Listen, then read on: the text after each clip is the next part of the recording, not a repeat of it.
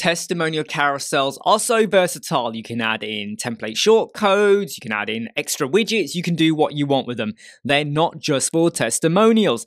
This is how you do bespoke sliders, and you can even use it to create a horizontal scrolling website. Go and look at our video that we did on that a week ago. Now, one of the limitations, though, with a testimonial carousel, if you're using it for testimonials, is the styling of it. So if we go to the skins over here, we have default, like that, and you could change the background, etc. Or you could go for a bubble effect. Let me just go back to the default, okay, and let me show you what I mean by the background. We go over here, and I'm going to set this background to be red. Can you see what it's doing? The entire area now is red. It kind of goes below the name. Okay, so it's doing the full card effect in a way. Let's just take that off, put that back to white. If we go back to content and we switch this to be bubble, like that, we get that effect. But now what we have is we have a shaded bit at the top, and then we've got it kind of stopping above the name. But what if you want the name and the title and the little image of them and whatever else within the colored shaded area as well? But you don't want it to go beyond. So when I had the red, it went all the way, right? Full height columns going on there almost. What if you only want it to cover as much as the content? This is so simple with a little bit of CSS code. All I'm going to do is go over to Advanced, go to Custom CSS, and I'm going to paste this code in. Look at that. Elementor Testimonial. Obviously, if you give it a class name, you'd put the class name at the beginning there as well.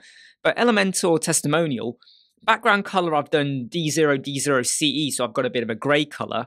Now, on purpose, I've put padding and border radius as 0, because I want to show you now that if I went over here and I do 20, look, I get padding. I go 10, it's a little bit smaller, we'll go with 20. And if I go with a border radius, we get 20 there as well.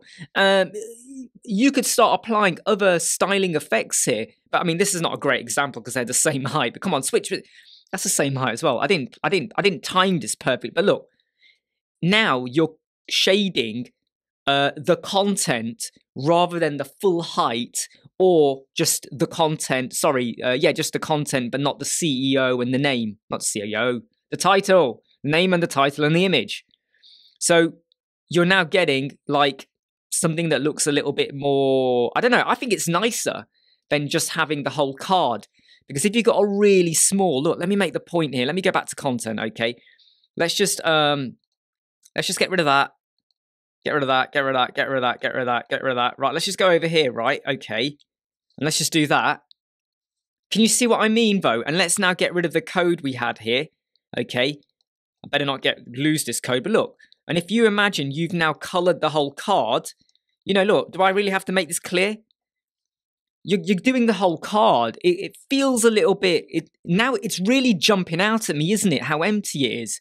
But if I just reverse everything I did there, yes, it's empty, but psychologically in my brain, I'm almost excusing it because I've colored the content. Does that make sense?